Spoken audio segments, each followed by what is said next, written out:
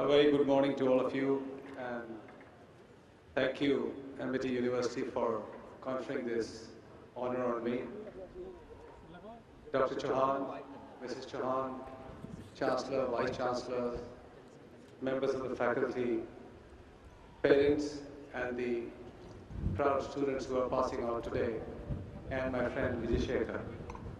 I'm indeed very delighted to be here in this campus. And I must apologize in some sense that I have been wanting to come to Amity for some years now. And it was meant to be in Noida, as Dr. Chauhan mentioned. But here I am on this glorious day in this beautiful campus. And therefore, in some sense, I have fulfilled my commitment to you. Days like these are always very special. I remember way back in 1976 when I was sitting amongst one of you, eagerly waiting for my degree to be conferred, and more importantly, get out and get into the real world. All of you are today going to rejoice your hard work.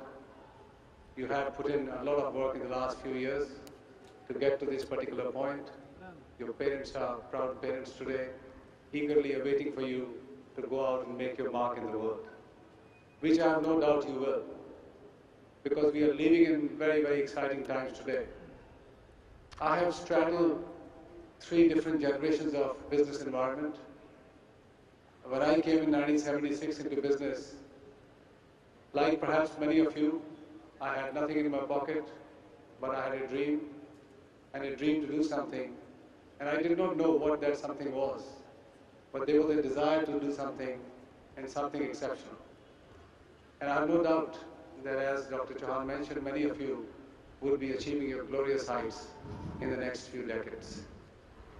When I walked in 76 into business, there was very little space for young entrepreneurs.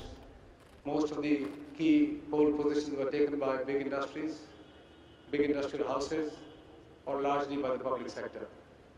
Almost anything an entrepreneur could think of doing was controlled by the government. Where would you manufacture, what would you manufacture, how much would you manufacture, was all determined by somebody sitting here in Delhi. You have seen the big difference that we are now seeing today.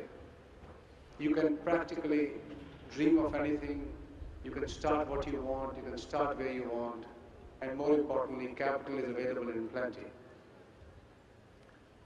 I wish I had an hour to speak to you, and I would have loved to, but I am constrained by my time, and in fact must apologize that I may not be here when most of you are going to get your degrees. I had promised Asim that I'll come here for an hour, then because I have to go back. But let me, in a few minutes, share some of the sensations that I've gone through in my 40 years of working life. Good entrepreneurs seek opportunities. They are not daunted by the hurdles that come across them. And we are not necessarily the brightest. And as once Albert Einstein said, I'm not so smart. It's just that I stay with the problems longer. I have always stayed with whatever I did to a point where I ensured that I crossed the line. And the difficulty that I see in many of the entrepreneurs who don't make the cut, and those who do, is that the tenacity and the passion and the patience to go across the line is missing. You will face your hurdles. There will be lots of difficulties, and many a times you will say, why am I doing this? There is no hope. But you must be persistent and stay with the problems long enough, and I can tell you, you'll resolve them.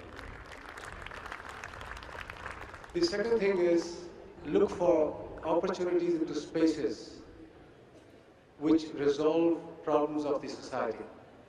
Find places where you can make a difference. Way back in 1979, I had a small business in which I was doing multiple things, as usual, small-scale industry work that young entrepreneurs do. But in 79-80, I got my big break of importing portable generators from Suzuki Motor Company in Japan. I was fairly young, I was 22, 23 years old then. I became the single largest importer of generators in the world in about 3 years. I used to be in Tokyo for literally 3 years, in and out, and had my learning from the Japanese grandmasters, both in the manufacturing space in the marketing space, in the branding space. And what I didn't learn in university or college, I picked up from those grandmasters there. But in '82, the government decided to ban import of generators. Overnight, I had no business. I had a small office in Calcutta, an office in Chennai, an office in Bombay, and I used to operate out of Delhi. And I knew that I had to do something new. And that was the time I went back to Japan, did not find anything interesting which would resolve some problems in the country or will be a solution to create a niche for yourself. Went to Korea, did not find anything, landed in Taiwan, and in an electronic trade fair, saw a push-button telephone. Until that time, India had about 700,000 rotary phones. That was the entire telecom world of India. And I don't know how many of you students would have ever had the pleasure of dialing a rotary phone.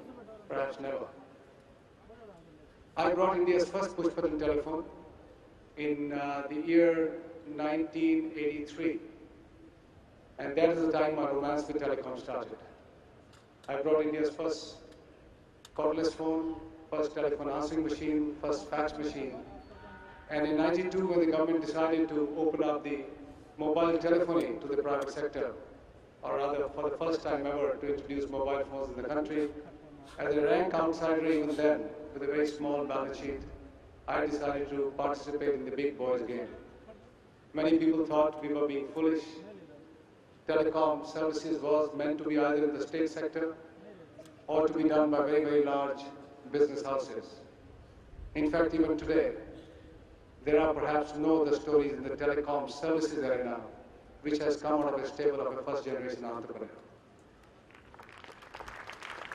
For me, there was a role model, Craig McCaw, who built US's first coast-to-coast mobile company. He eventually sold out. But he did something which was brilliant. He moved from region to region, and I realized that the telecom business is modular, and you don't have to do a 5 million ton steel plant or a 5 million ton refinery or a 5 million ton fertilizer plant. You could start with a very small footprint and then grow rapidly from the revenues and earnings that you will generate from there. I could simply say, the rest is history.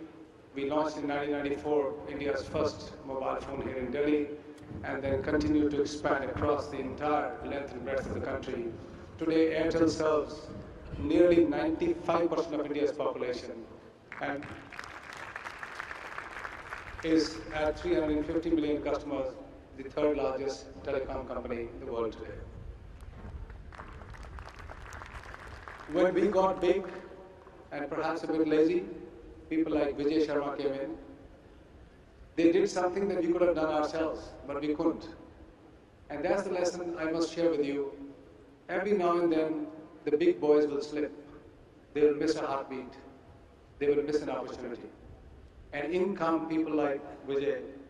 He started to provide online electronic payments, started in a very small way, into paying mobile phone top-ups. That's where he started his life. And today, as you know, Paytm has created a great brand, great image, and great size for themselves. So in every generation, there will be opportunity. My own son, Kavin, he's a telecom engineer. He has started his own messenger service called Hike. Some of you may be using it. It's a difficult space. He's competing directly head-on with WhatsApp. He's got 100 million customers today. Over 1.3 billion messages go every day on his network. And the telecom company, all the telecom companies, including Airtel, could not create a messaging service. So all of you have great hope of becoming bigger, better than large companies that exist today. Hold that thought in your heart and go out and conquer the world. Good luck. Thank you.